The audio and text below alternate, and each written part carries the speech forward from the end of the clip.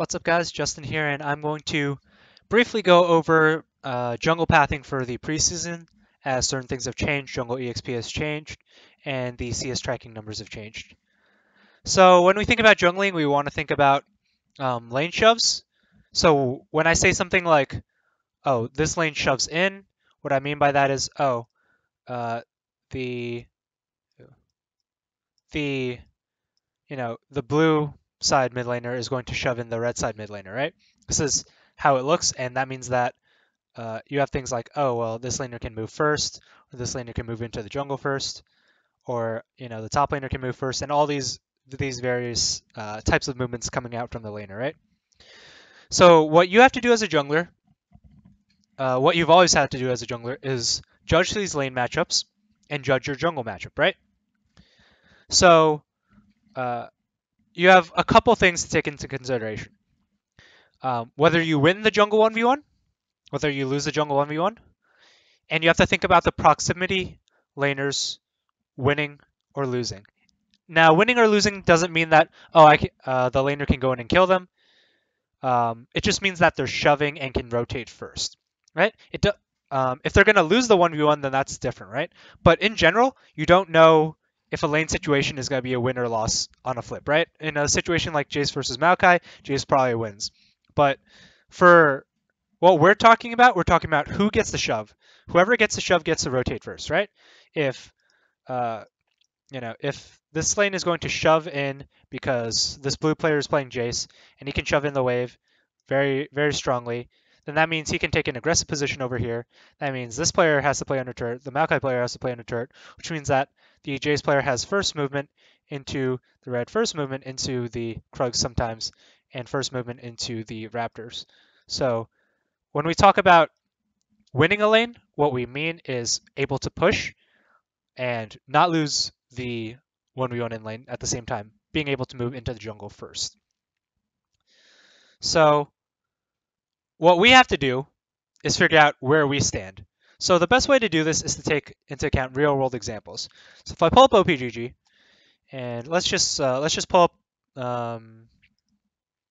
top games right now, leaderboards, and why is PUBG Battlegrounds on here?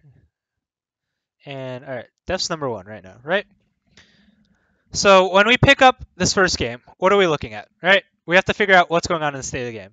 Well, top lane looks like it's Maokai versus Kennen, right? So let's say Maokai versus Kennen. Where do we expect Maokai versus Kennen to be? And let's put Maokai on the blue side here, right?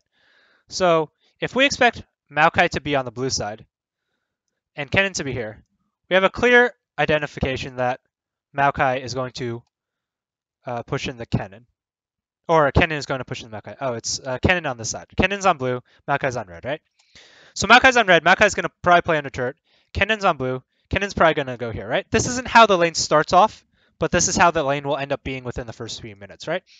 So we know this wave is going to shove, which means that Kennen has first movement into the Krugs, into the red, and into the Raptor camp, right?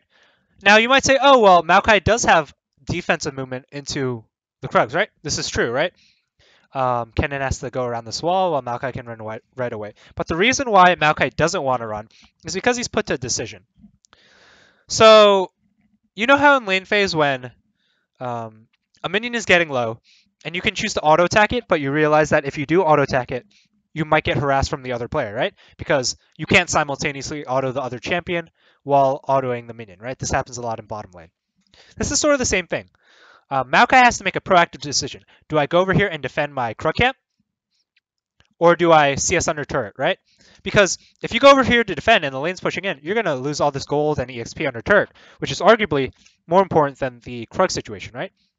So Kennen puts Maokai in a bind here by being able to push, and if Kennen moves to red, and both junglers are equal, right? The blue side jungler is moving in and the red side jungler is over here, then it's going to be a 2v1 without taking into consideration the mid situation. And Maokai's put in a bind. Maokai can't do anything in this situation. Even if it's at Krugs, Maokai can come over here, but one, they're probably going to lose a 2v2 because Kennen's the range spacing champion, while Maokai is the melee champion. And two, Maokai's already putting in an 8 risk on it by sacrificing all this golden EXP that Kennen shoved into the turret with the minions to go defend the Krugs.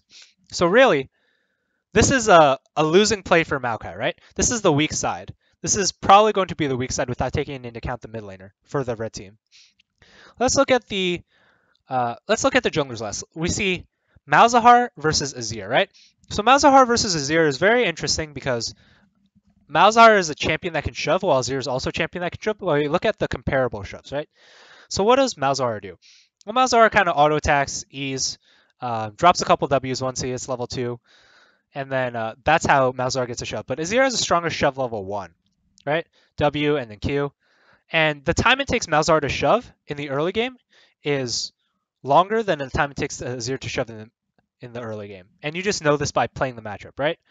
And watching the matchup and learning the matchup. So if Azir is on the red side this time, that means this is going to shove in this way, right? It's going to shove towards them, right? So what does this mean? This means that Azir has first move, right? That means Malzahar is the one playing under turret, and Azir is the one with the first move into the jungle, and into this jungle, and into this position, and into this position, right? This is just how it goes. And so now we have an interesting dynamic, right? Because when we look at the top dynamic, oh, well, this is going to be the weak side for the red side. No, wait. Now Azir can come defend. So to clean it up a little bit, Kennen moves first, right? Simply put, Kennen moves first. Kennen has the right move, but Azir moves first, right? So now we're having a situation where it's Kennen versus Azir without looking at the jungle situation, right?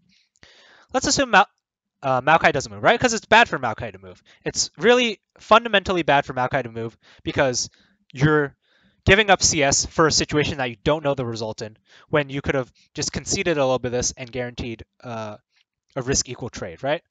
So this is no longer, like, this is the weak side for red team from the top side perspective, but it can be a strong side from the mid lane perspective. So let's just pick up the jungle matchup right now, right? It's Shyvana versus Ezreal. Ezreal has a clear win in this matchup, right? So Ezreal has a clear win in the jungle 1v1. The reason why Ezreal has a clear win is because 1, he's ranged, 2, he has multiple low cooldowns, and can space out Shyvana. This is just something you learn from being able to identify how the matchup works. So now you have a strong jungle matchup. The jungler actually is stronger towards the red, right? So how we can put this on the map is we can say that, oh, the jungler is aggressive. The jungler's allowed to be aggressive, and this jungler has to be defensive. The positions are just to represent how they're going to move, right? So now we look at the situation, right? Top lane shoves in. Mid lane shoves out, I guess, towards the blue side. And then jungler Ezreal has a stronger invade. So we look at the power dynamics, right? Mid is stronger than mid. Jungle is stronger than jungle. Top is stronger than top here, right? But here's 2 players. 1 player and the second player in the mid. And top lane only has 1 strong player, right? So what's going to happen here is that if Ezreal invades, if Ezreal goes into the side, and Azir supports, you have the 2 players, right? Versus the 2 players that can defend, or really the 1 player that can defend, which is Kennen, right? Shyvana concedes the situation since Shyvana concedes the 1v1 versus Ezreal, right? So really, this entire area is Ezreal's, based on the mid and top dynamic.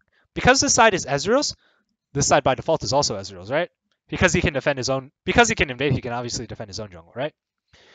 So Shyvana's put in a little bit of a bind. What does Shyvana do here, right? Well, Shyvana, this isn't her jungle. So we have to look at the pathing she can take here. So now we look at the bottom side. Varus, Leona versus Jhin, Sona, right? So the first thing we see is that Leona versus Sona is a situation where Leona is considered a sometimes hard counter to Sona in killability. But for a general reason, if the Sona plays properly, then the Sona Jhin is going to shove in the Varus Leona on the grounds that they're too ranged, being able to auto attack multiple times, right? Additionally, Jhin Q comes up on a lower cooldown than Varus E or Q. The shove-in is pretty standard here. So the AD and support are going to play back here.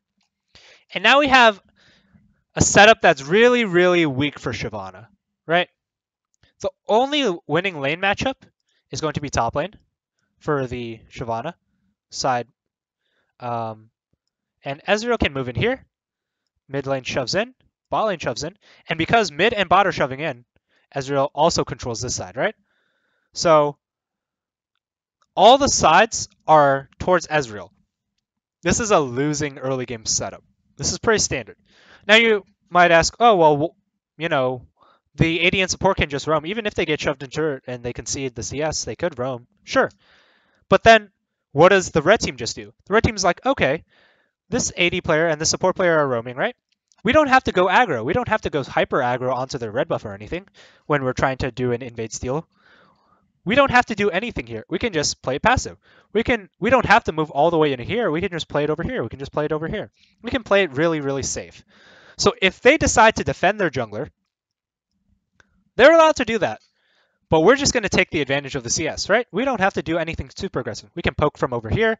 We can, zone out the mid laner from over here. We can drop wards over here, over here. We can do so many things, right? They don't have to overcommit. They don't have to go all in the situation. They just have to gain micro advantages, right? They're going to lose 5 CS here. They're going to lose some EXP here. We're going to hit 6 here. That means we're going to have dragon control first. That means all these different things, which is why winning lanes are so, so strong. So a couple of you have asked, okay, so what happens when, let's say you're the Shyvana versus the Ezreal in this situation? What can you do? Well, the first thing I'd recommend you to do is to maximize jungle efficiency at the level 1 marker. So if we look at the situation when the game starts, where's the situation where the game starts? Everything is technically neutral when the game starts, right? The jungler doesn't know where the jungler's going to be. Mid lane's relatively equal. Lane hasn't started, right? There is no lane push advantage when the game starts because there are no lanes yet. But as soon as the lane begins at 130 now, you're going to start losing the advantage. So what you want to do as the Shyvana player is you want to maximize the amount of gold that you can get from one side of the jungle. And you want to trade. You want to attempt to trade jungles. So here's why. You're not going to be able to get all of your jungle versus a good Ezreal abusing this with good laners. So you're going to think about, where can I get the most value from? And if you're going to start in your own side of jungle, okay, so first I would say that you could invade, right? If you do some type of invade, then you can flip the situation, right? Because one, if they're doing, so invades are like rock, paper, scissors. So you know when everybody does 5-point position, right? The top laner watches here, top laner watches here, the jungler watches here, the jungler watches here, mids watch mid, ADs or supports watch over here, something like this, right? 5-point position, right? So this is like the rock formation, right? This is the most standard formation. But what beats rock? Paper, right? So paper is going to be a position that aggresses onto this. So what if everyone just went over here? What if everyone invaded at the top side of the map, right?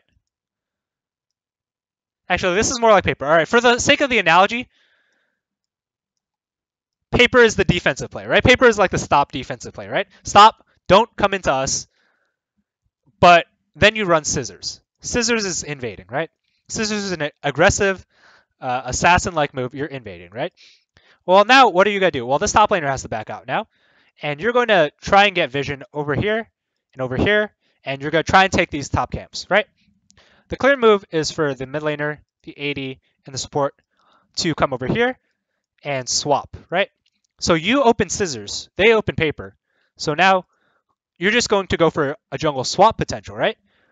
This helps out Shyvana immensely. Why? Because, one, they can't defend this side of the jungle because they open paper. And they're not going to take a 5v2, right? That's just dumb.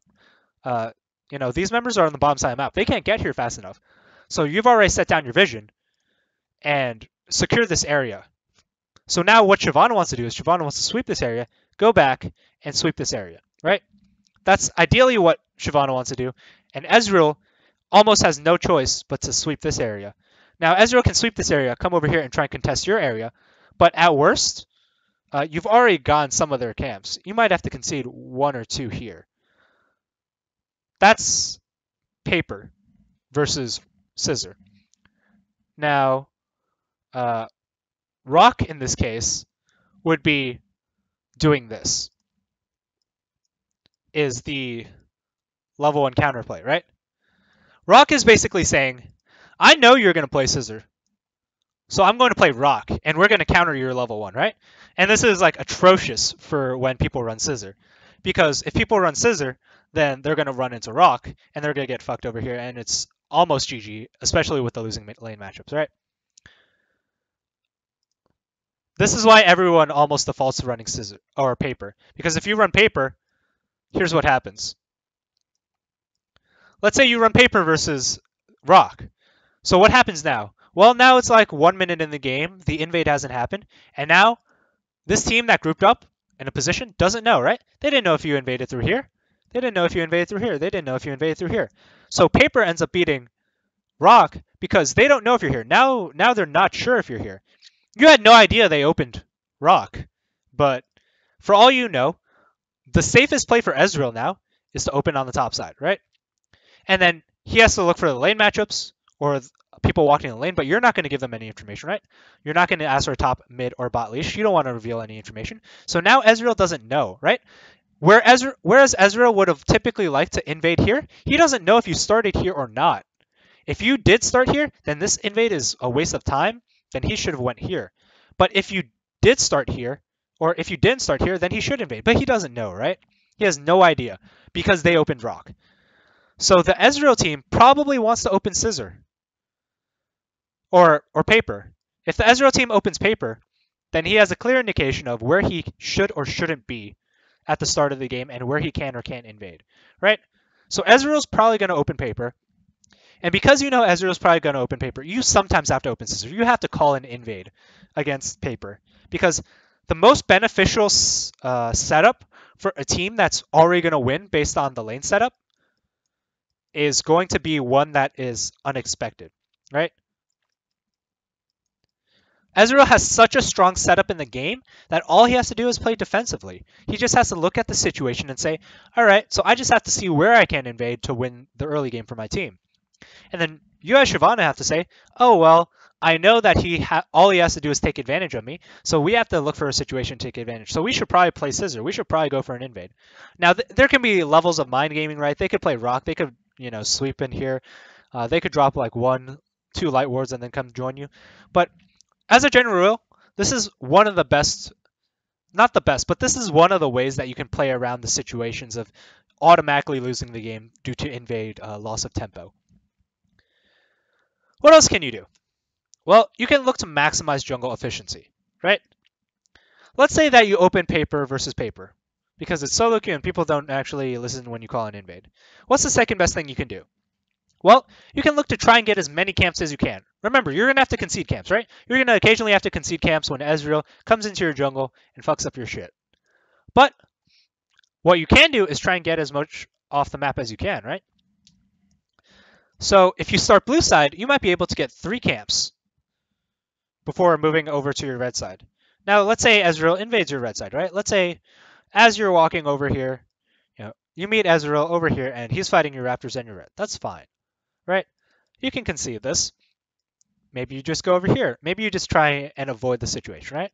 Well, now maybe Ezreal realizes what you're trying to do. So he goes cross mid and then he tries to, come to this situation, right? That's fine. Then maybe you go back to your red side, right? And all this really does from a macro perspective is decrease the resources of both junglers, right?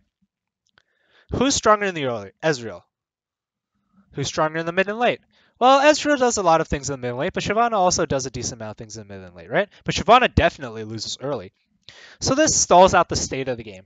You have ambient gold, you have EXP cashback, or EXP catch-up experience, and by stalling this game out, you put yourself in a situation where maybe all laners hit 6 while both junglers are 4, or 3 even, but that's a situation that's beneficial to you as the Shyvana player because Ezreal, 1, is responding to you instead of putting in lane pressure, which is good, right? Because if your laners are already, playing under turret with the Malzahar under TP, this is fine. Malzahar's okay playing the situation. AD and support, they're okay playing this position, right? They can play it safe. They're not getting dove because you're watching Ezreal. Cannon's abusing the situation, sure, right? It's a neutral match because Ezreal's opting to neutralize it, right? If Ezreal's just following you around the map when you're trying to get some farm, that's fine. Just go somewhere else. That's completely okay. Now, you might say, okay, well, what if Ezreal doesn't follow me, right? If Ezreal doesn't follow me, and when I meet him here, he takes these two, and I go over here, and I take those two, right? He did blue into invade, which is fine. Then we're just going to be trading, right? Is it good to trade with Ezreal? Sure. Why not? I'm getting farm. He's getting farm. I'm scaling. He had a better early. He's not abusing his early, right?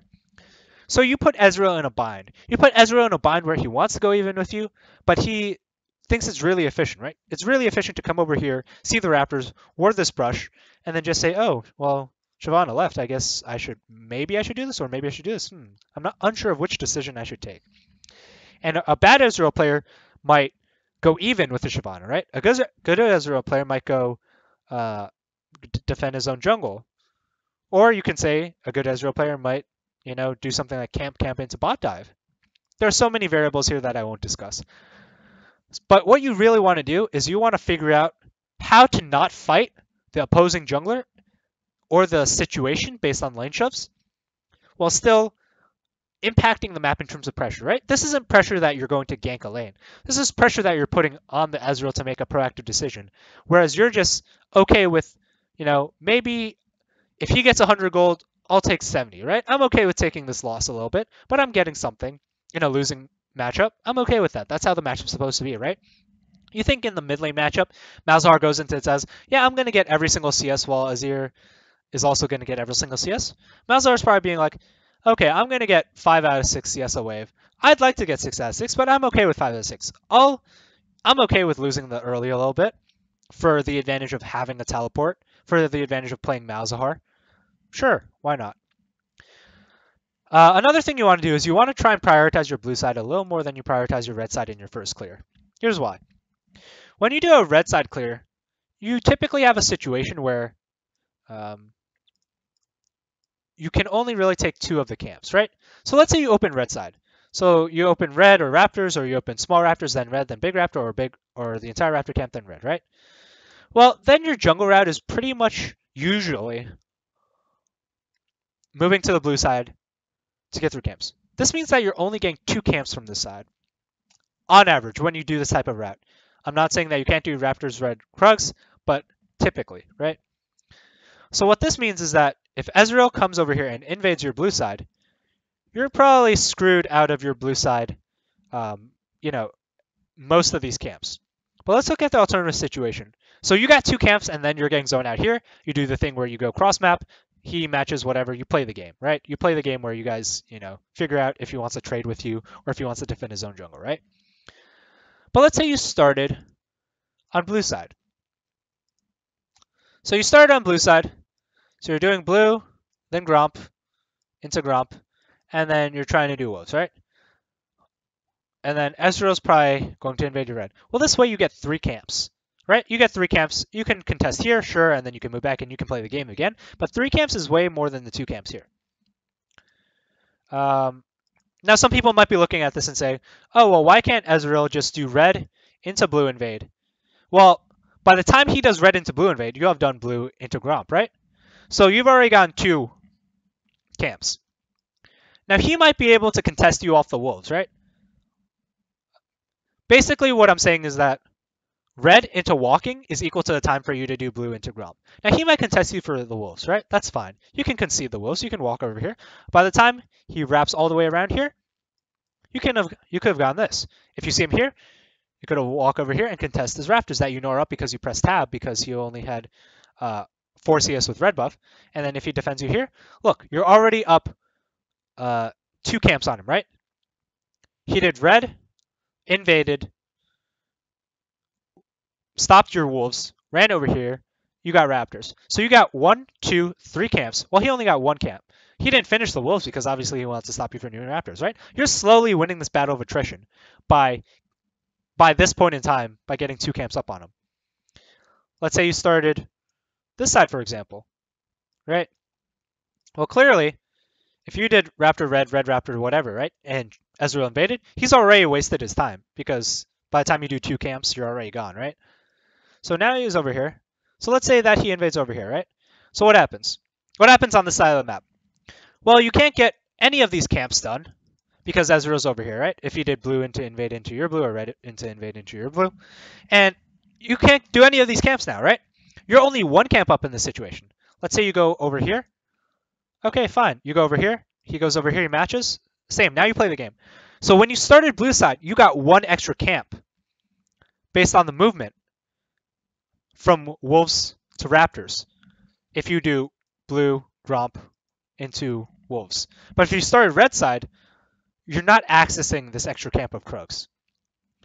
The last thing I would say is that maybe you want to do a route like Raptor Red Krugs base and then see what happens, right? If you do this type of a route, people don't expect this type of route. There's no real strong routes that end up with Krugs. Now, in a champion like Shyvana where you have to base early, maybe you do this type of a route. And maybe it works out for you. But I wouldn't recommend this to... I mean, it throws them off, but I wouldn't recommend it as your go-to strategy. I would recommend what I just talked about as your go-to strategy. So can I tell you exactly how each lane matchup is going to go? I can tell you with like a 95% certainty that in this matchup, the Rumble shoves in the Camille, the Syndra shoves in the Jace because Syndra can queue the backline, and the Ezreal Xerath shove in the Lucian Braum, right? So top gets shoved in by blue, but mid and bot get shoved in by red, and Nidalee beats Shyvana. So Nidalee has a extremely strong invade compared to Nidalee because you have 6 spells, or more spells compared to Shyvana spells, and you're a range champion. So you're already winning the mid and bot side from red. You're losing the top side. But it's okay, because if we take a 3v3 in the top jungle mid versus top jungle mid, Rumble's going to roam first, but Syndra's going to roam first, but Nidalee's going to beat Shyvana, so Nidalee wins all parts of the map, right? So because Nidalee wins all parts of the map, she just has to defend in the early game, right? So she's either going to play Paper, which is 5-point defense, or she's going to play Rock, which is hard counter and invade. Shyvana's play should probably be to play Scissor and go for a 5-man invade to secure one side of the jungle, potentially, right? As the game shakes out, Shyvana's going to lose a majority of her camps. So if she didn't do an invade, she probably wants to start blue into Gromp, into looking at Wolf Contest if Nidalee goes for it. Nidalee wants to oppress the Shyvana, and she has open sights to gank all lanes and take control of the game. This game probably should have been won by the Ezreal side, but ends up not. Result doesn't matter, right? This is just how early game lane setup goes. So I highly recommend you guys learn about early game lane setups, early game jungle setups, what this means for invades, how you should be doing jungle routing. And for those of you that ask, oh, what do I do when I get invaded? Well, this is some of the things that you do when you think that you could get invaded, right? Number 1, identify that you could get invaded and run a scissor type strategy. Number 2, get stat efficiency from your blue side if you didn't do an invade. Number 3, put the other jungler to decision whether or not they want to play a low econ game where you're just following each other around the map, or a trade-off game where you're going to one side to trade off less resources than they're getting, but they're okay trading off, right? So that's going to be it. Thank you guys for watching.